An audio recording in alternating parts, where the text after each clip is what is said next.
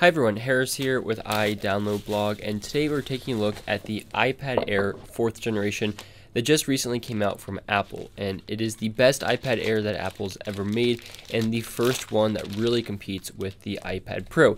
It's basically the iPhone XR version of the iPhone X. So in this video we're going to talk about 15 to 20 different tips and tricks for getting started using the iPad and getting the most out of this experience. So first thing I want to note is that this blue color is kind of a grayish blue. In some lights it looks really nice and blue. In some light it looks kind of violet.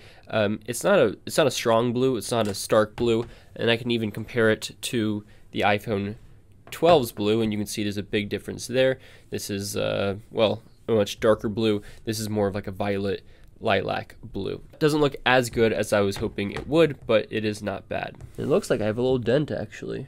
You guys see that? Does that look like a little dent right there? Okay, so getting started with the information about the iPad Air 4. Unlike the iPhone 12, Apple does include a charger in the box. Now, Apple actually gives you a 20-watt charger with this iPad out of the box, which is technically higher than the iPad Pro's 18-watt charger. Not that it'll make a big difference, but you do get a 20-watt charger with a USB-C to USB-C cable with this iPad, of course, because this does have USB-C on the bottom. Now, when I was testing this with my Zendur battery pack, which I've made a review on, and it's really awesome, it does have a power meter, and I got up to high 20s in terms of wattage when I was charging this device. When you're not doing much with the iPad, it's going to be pretty low, so it shows about 15, 16 watts here. But as soon as I start doing something like, we'll say pulling up a baseball game, you should see the wattage start to creep up. All right, so right there, just hit 24 watts, and I've gotten it up to around 26 watts. Basically, all I'm saying here is that this can support a faster charger than the 20-watt charger that Apple gives you. So you can use a charger that comes with your MacBook Pro, and it will charge your iPad up to about 30 watts, which is nice. So I'll leave a link down in the description to some of the best third-party portable and fast chargers for the iPad if you want to charge your iPad just a little bit faster and a little bit more compact than what Apple gives you. Now, of course, because this is USB-C, that means you can charge other devices from your iPad. So for instance, I can plug in my iPhone 12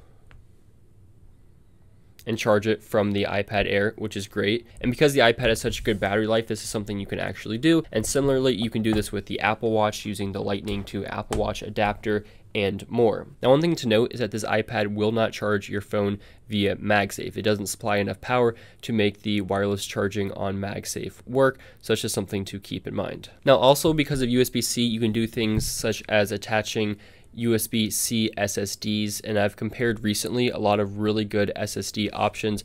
These are fast and reliable, and so I'll leave that review down in the description. But you can also get different hubs. I love this one from Hyperdrive.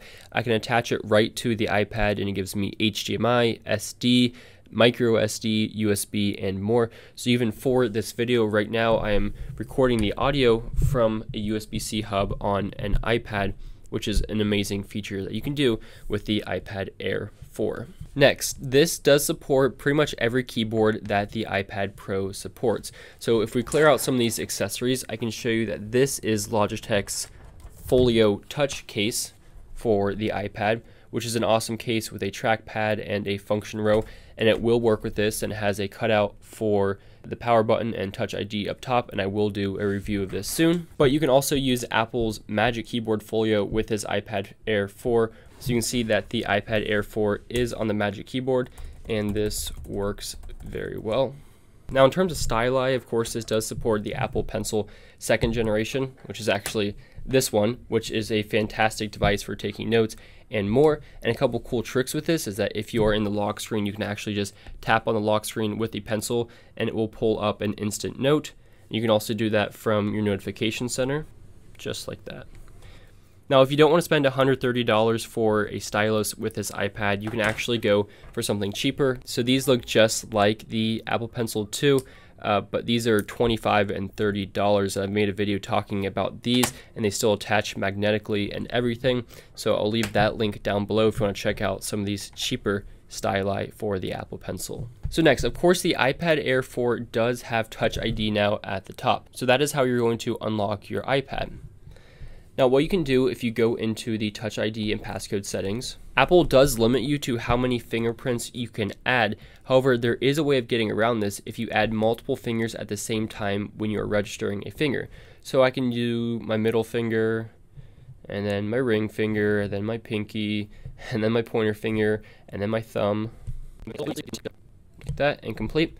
So now my pinky finger, which I only have done for finger 3, you can see it does show for finger 3, and so does this finger, and so does this finger. So this is a way of adding a lot more fingers to the iPad. Now, a nice feature to customize with the Touch ID settings would be turning off password autofill. Again, that's a personal preference for me, but I like when I'm using autofill on the iPad to not have to verify it with my fingerprint. I like it to just automatically autofill my saved passwords, so I turn this feature off. Now, one of the things I did on this iPad was reduce motion. So if you've never used an iPad Pro, you probably won't need this, but for me, the animations do appear a little bit jagged on this device because it is using a 60 Hertz rather than a 120 Hertz display.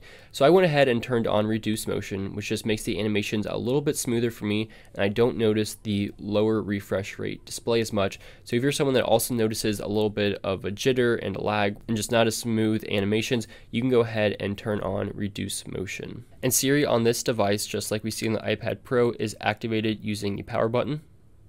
And if you want to power off the device, you hold down either of the two volume buttons as well as power at the same time, and you'll get the power off screen right there. Now, this iPad does have tap to wake.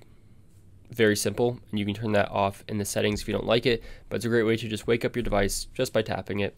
Next, just like I talked about in the iPhone 12 tips video, I find the wallpapers pretty boring on this device. The stills are old and boring, and the dynamic are old and boring as well. So what I did for this was get some iOS 14.2 wallpapers that are going to be coming out soon. As you can see it on both my lock screen and my home screen, I think they look really good. I'll bring that back. You can see that, and you can actually download these from iDownloadblog.com under their wallpaper settings, and you'll find a whole list of other great wallpapers that you can download as well. So next is just really awesome multitasking. So I'm going to go ahead and open up music, and then I'm going to open up files right next to it. So I have those side by side, and then I'm going to go ahead and go into my MLB app and pull up a baseball game. And I'm going to go back into the previous app. So you see I have picture in picture. And then I can also slide over an app from the side. So now all of a sudden I have music over here. I have files over here. I have Safari over here.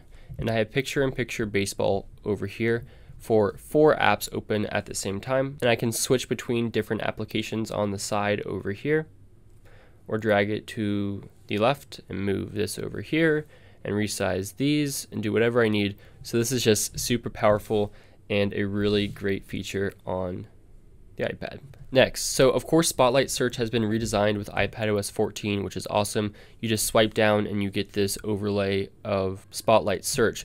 But if you want to actually get a floating keyboard with a quick type on it, you can just pinch in and you get this movable floating keyboard, which is awesome. It's basically an iPhone's keyboard, and then you can quick type. So I can say iPhone. I've got iPhone there, and that is really nice. Now you can also hold on the spacebar and move the cursor around. So as you can see right there, and you can also expand it and do 2 fingers and use the cursor again. So that is a really nifty and powerful feature. Now, one of the things I like to do on an iPad is scan documents and open them in Notes or GoodNotes or Notability or Flexel. And to do this, you can go into the Notes app and do it, or you can go into Control Center and then long press on Notes, and you can scan a document right from that menu. Now, if you're going to be using your iPad at night, you're going to want to go into Accessibility and Accessibility shortcut and turn on Reduce White Point. So then if you triple click the power button, it'll reduce the brightness of your screen, and you can bring this down super low, which is great for nighttime reading. As you can see, you can barely see that because of the lights around here, but if this was a dark room, this would be pretty nice. And then of course, you can long press the brightness slider, and you can see options for dark mode, which is nice for using it at night, as well as night shift, which will warm up your display, which is better for your eyes to prevent blue light strain. And then the last tip is another accessory. With this iPad, of course, you can use trackpad and mouse support. So this is actually Logitech's new Anywhere 3 mouse for Mac and iPad, which is really great, and I'll be reviewing that soon. So you can connect this to your iPad Air 4 or another mouse of your choice or a trackpad, as well as a Bluetooth keyboard, and these will be awesome for navigating your iPad, getting around, using the cursor, and more. If you don't want to settle on any keyboard cases with trackpads, you can always just use a mouse, and those work super well. So those are some tips and tricks and general knowledge for your iPad Air 4. Let me know what you think, and thanks for watching. I'll see you in the next video.